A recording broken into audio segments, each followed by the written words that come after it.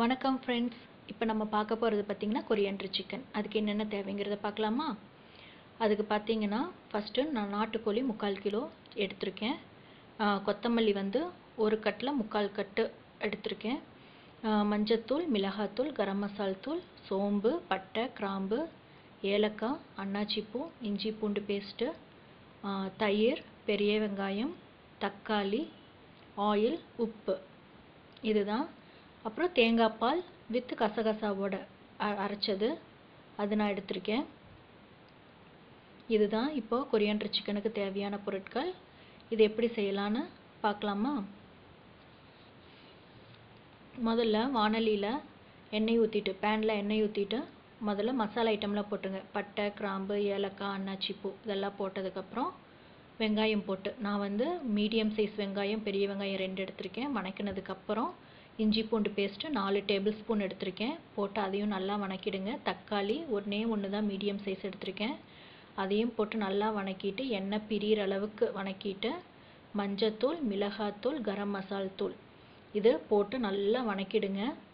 மஞ்சத்தூள் 1 டீஸ்பூனு, கரம் மசால் தூள் 2 டீஸ்பூனு, அதே மாதிரி மிளகாய்த்தூள் 2 டீஸ்பூன் போட்டிருக்கேன். நல்லா வணக்கினதுக்கப்புறம் சிக்கனை போட்டு நல்லா கலந்து வணக்கிட்டு, தயிர் இருக்கு இல்லையா, தயிர் ஊற்றியும் நல்லா வணக்கிடுங்க.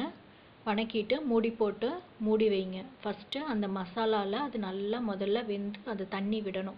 இந்த கேப்பில் மிக்சியில் அந்த கொத்தமல்லியை போட்டு இந்த மாதிரி அரைச்சி எடுத்து வச்சுக்குங்க.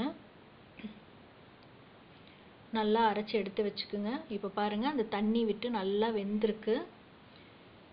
இந்த மாதிரி உப்பும் போட்டு நல்லா வேக விட்டுருங்க.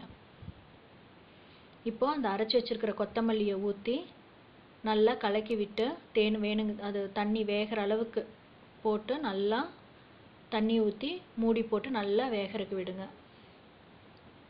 பார்த்தீங்கன்னா இப்போ எண்ணெயும் அந்த கிரேவியும் தனியாக பிரிஞ்சு நல்லா வெந்து வந்திருக்குது. இந்த மாதிரி ஸ்டேஜில் தான் நீங்கள் வந்து தேங்காய் பால் ஊற்றணும். நான் தேங்காய் கூட ஒரு 2 டீஸ்பூன் கசகசா போட்டு அரைச்சிருக்கேன். அரைச்சி 1 கிளாஸ் அளவுக்கு தேங்காய் பால் எடுத்து இதில் நான் இப்போ 3/4 கிலோ சிக்கனுக்கு ஊற்றிருக்கேன். போட்டு சிம்லியே வச்சு நல்லா கொதிக்கிறதுக்கு விடுங்க. இப்போ அவ்வளோதான், ரெடி ஆயிடுச்சு. சூப்பரான கொரியாண்டர் சிக்கன் தயார். இது வந்து எங்கள் ஊர் சைடான உடுமலை, பொள்ளாச்சி பக்கம் ரொம்ப ஃபேமஸ்ஸு. இது கண்டிப்பாக செஞ்சு பாருங்கள்.